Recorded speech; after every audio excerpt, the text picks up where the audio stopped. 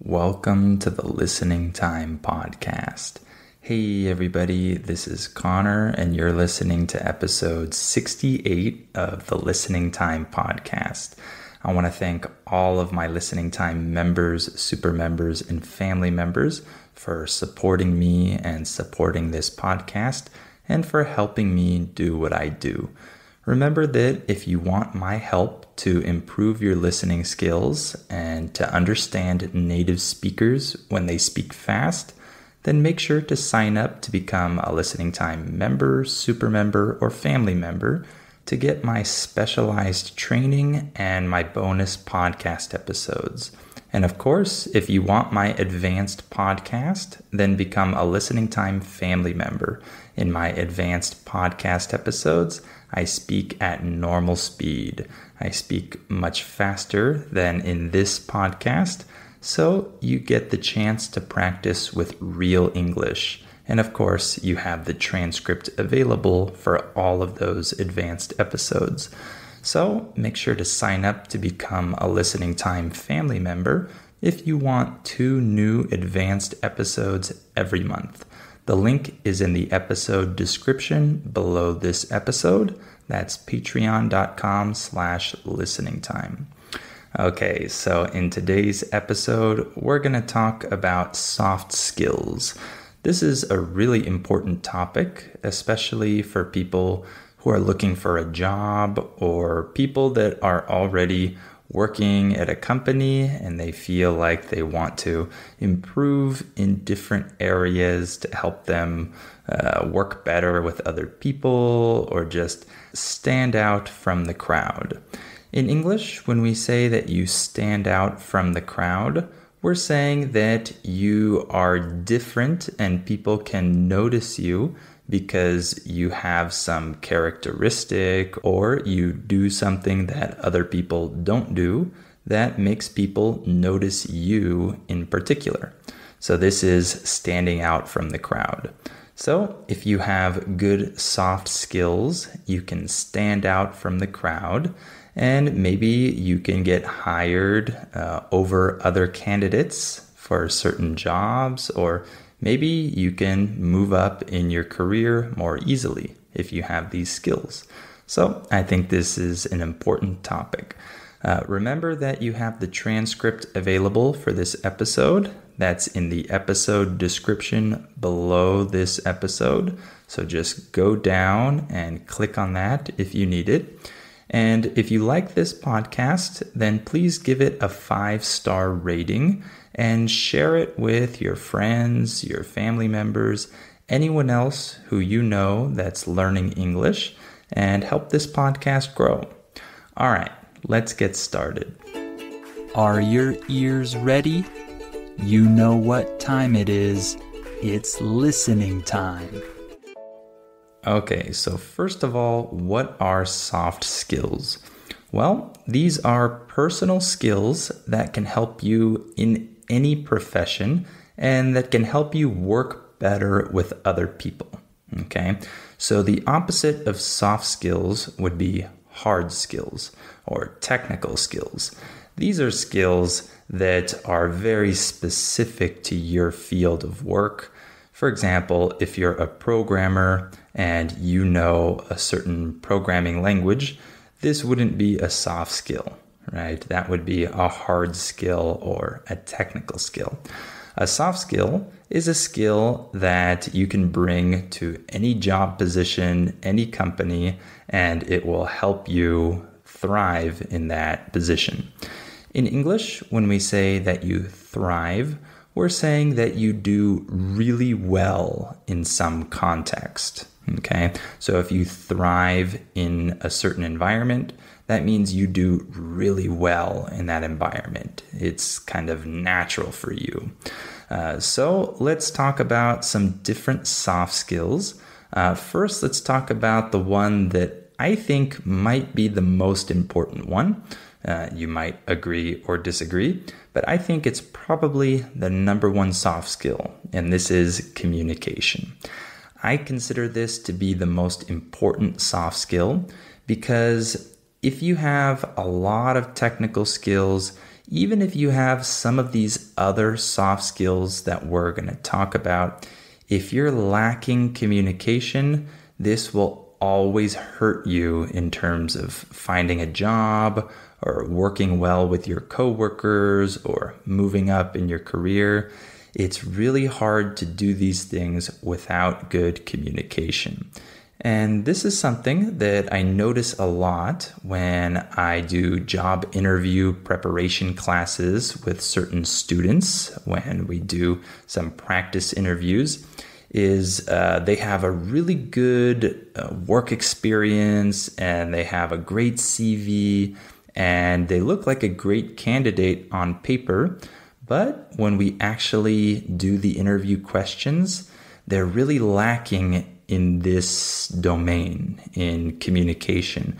They're not able to talk well to another person, and they don't make the other person feel well or feel good when they're talking to them. And that's a key thing that we should all practice. So if you have good communication, you'll be able to do very well in many environments because people will like to talk to you. People will consider you a good person if you can communicate well.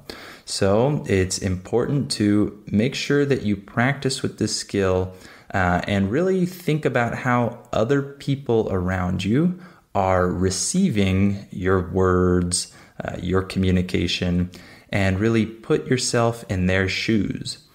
In English, when we say that you put yourself in someone else's shoes, this means that you imagine yourself in their position, okay? So it's really important to put yourself in other people's shoes to imagine how they might feel when you say certain words, certain expressions, or whatever. This is important because if you're only thinking about the goal or your objective when you communicate with someone else, this might not come across very well when you're talking to someone. In English, when we use the phrasal verb come across, we're talking about how someone communicates or how a message is communicated. So if I say, he came across very arrogant, I'm saying that the way I received his communication, the way I perceived him in the way he talked, is that he's an arrogant person. So that's come across, okay? So as you can see, communication is very important because if you lack good communication skills, other people might not have a good image of you. All right, next let's talk about teamwork. This is another really important soft skill because nowadays a lot of people in maybe most industries have to work with other people. Even if you don't have formal teams, you probably need to work with other people and you probably need to depend a little bit on the other people in your company, and they probably depend a little bit on you.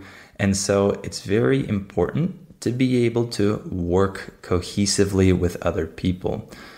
When we say that you work cohesively with someone, it just means that you both work in a way that helps each other out and it's smooth, you guys don't fight, you have good communication. All of that is included in this phrase when we say that you work cohesively with other people. So that's a very crucial skill to have. And if you've ever been on a team before, either in work, school, or any other environment, and there's one person on the team that just doesn't work well with the other people, you know that this can be really annoying, this can be painful, and this can make the process really hard. And you might not be able to reach your goal on time, and there might be conflict within the group. Even if that person has good technical skills, even if they're a good speaker and they have other communication skills, if they lack this teamwork skill, then it really makes it hard for everyone else. right? So teamwork is also a crucial skill to have. Next, let's talk about leadership. I think I already talked about this in another episode, if I'm not mistaken. I've done a lot of episodes now, so I kind of forget which topics I've already talked about. But I'm pretty sure that I've already talked about leadership. And a lot of people, a lot of students that I have when we're practicing with interviews, they ask me, do I really need to talk about my leadership skills? Because I'm not going to be a leader in this company that I'm applying to. I'm not going to be a manager. So I don't really need to think about my leadership skills and talk about that during this interview, right? And I tell them that they actually need to show their leadership skills and be able to demonstrate these skills, even if they're not going to be in a leadership position. Companies don't only expect leadership from managers, right? They expect a lot of their workers, or maybe all of their workers, to have some sort of leadership skills, to take the initiative, to help other people, to guide new workers, to lead teams, whatever. They expect people to be able to do this, even if it's not in their job description. Companies, managers, employers, they like workers that are able to lead, even if that's not their position. I'm not saying that you need to have a lot of experience leading teams and leading other people. You just need to show that if the occasion arises, you're able to be a leader in some sense. Maybe not in a formal sense, but you can demonstrate these skills. That's something that's important for employers, and that's something that you can talk about in an interview. And if you're in a job interview, it's very likely that the interviewer can ask you some question related to your leadership experience or your leadership skills, even if you're not applying for a management position. Okay? All right, next let's talk about negotiation skills. This is one that I don't really have. I'm not very good at negotiation. So this is a soft skill that I can definitely improve in. So if you have good negotiation skills, this is going to help you in a lot of different contexts, in a lot of different situations. So this soft skill can help you in a lot of areas, even just outside of your job. For example, even when you're interviewing for a job, if you have good negotiation skills, you can probably get a better contract. Or if you're in some other context, if you're just buying something else, a car or whatever, you might be able to use these skills to get a better deal when you buy these things. Or just in general, you'll be able to really get what you deserve, what you feel like you deserve in different situations if you're able to negotiate well. If you're able to show the other person that you deserve more, or you're able to show the other person that it's okay if they give you a little bit more, that they're still going to get a good deal, right? If you have the skill to show the other person that they're getting a good deal, even though they're giving you more, this is a skill that's going to help you in many different situations. And like I said, I don't really have this skill, so I often lose when I'm trying to negotiate with people. I don't do this very well, and I think that I can improve in this area so that I don't get taken advantage of in different situations. So this is one that I need to work on. Next, let's talk about problem-solving skills. So this is another really important one in any context, being able to solve problems when they arise. Of course, sometimes this involves technical skills. Obviously, if there's a technical problem and you have the technical skills to solve that problem, that's going to help you. But obviously, in general, there are some people that are just more skilled at dealing with the unknown or dealing with surprises or dealing with problems that arise when you least expect it, right? I've known many people like this, and I see their skill in accepting the problem, analyzing it quickly, coming up with the solution, acting very fast. It's very impressive. I feel like I'm lacking a little bit in this skill. This is something that I can work on more, I think, and I can work on maybe not getting too flustered when a problem arises or something unexpected arises. In English, when we say that you're flustered, it's kind of like saying that something causes you to lose your composure and you don't know what to do and you're a little bit confused and you're not able to act decisively. In those cases, you're flustered. So I tend to get a little flustered if there's some big problem that arises suddenly that I wasn't expecting. This can definitely catch me off guard, as we say in English. This just means that something takes you by surprise. So these things can catch me off guard and I don't know what to do and I'm slow to act, and maybe I just focus on how bad the problem is, but I don't actually start acting and take the initiative to solve it. So this is something that I also want to get better at, problem solving in general. So like I said, your technical skills will be involved depending on what the problem is. But in general, it's the ability to receive the problem, analyze it, and start to solve it and to actually do all this. This is a soft skill that some people have and some people don't. And of course, employers really love when candidates or their employees have this skill, because in many different industries, there are a lot of unforeseen problems that arise, and employers want people that are going to be able to deal with these problems. All right, next let's talk about time management. This is a skill that I've always valued a lot. I think that it's really important to be able to manage your time well, to organize your day, and to meet deadlines. In English, when we say that you meet deadlines, this just means that you finish something when you're supposed to finish it or before the time that you're supposed to finish it. So meeting deadlines, arriving on time to different things. This is very important.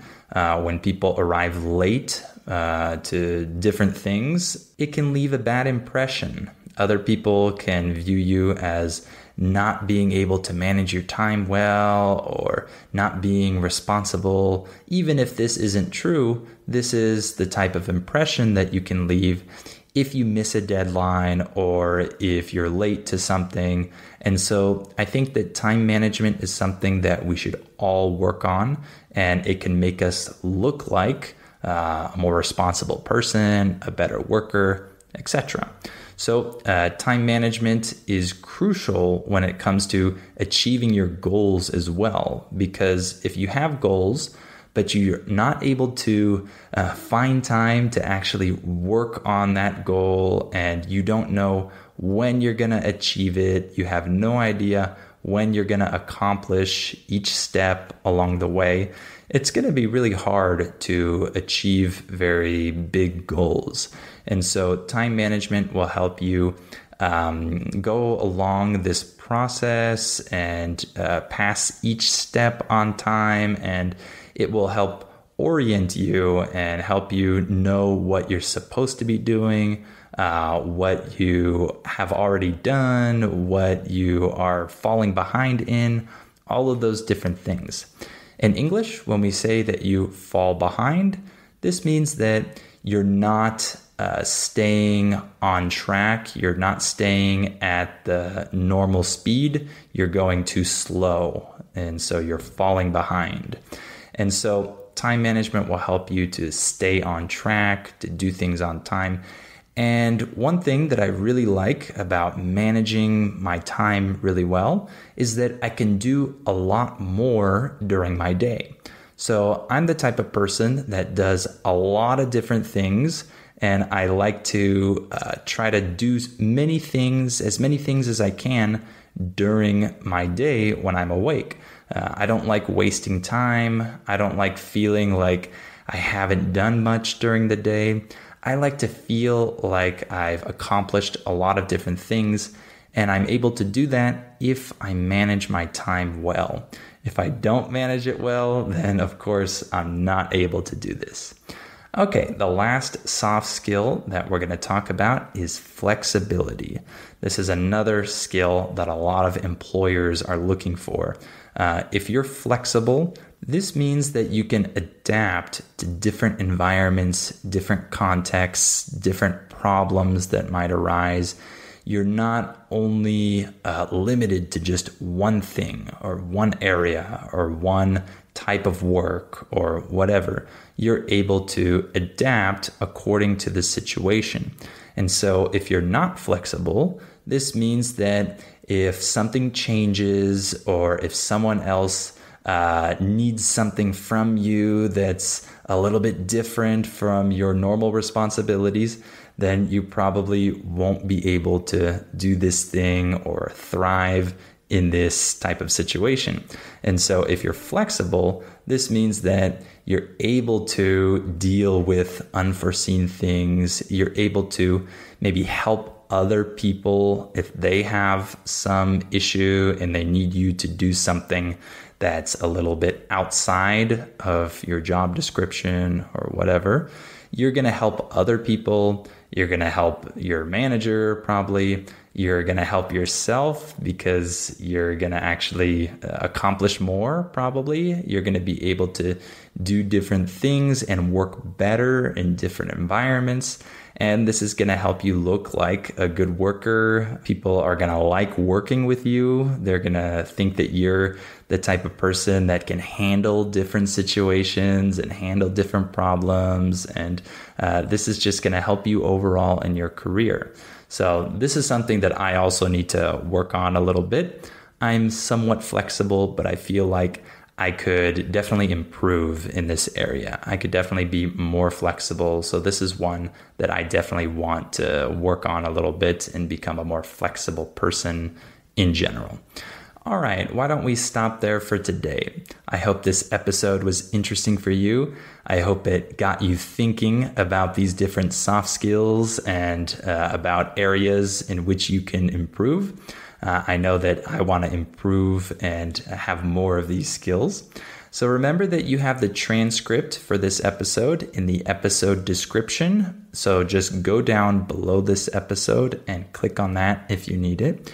And remember that if you want my advanced episodes, if you want practice with real English at normal speed, then make sure to become a Listening Time family member, and you'll get 2 new advanced episodes every month.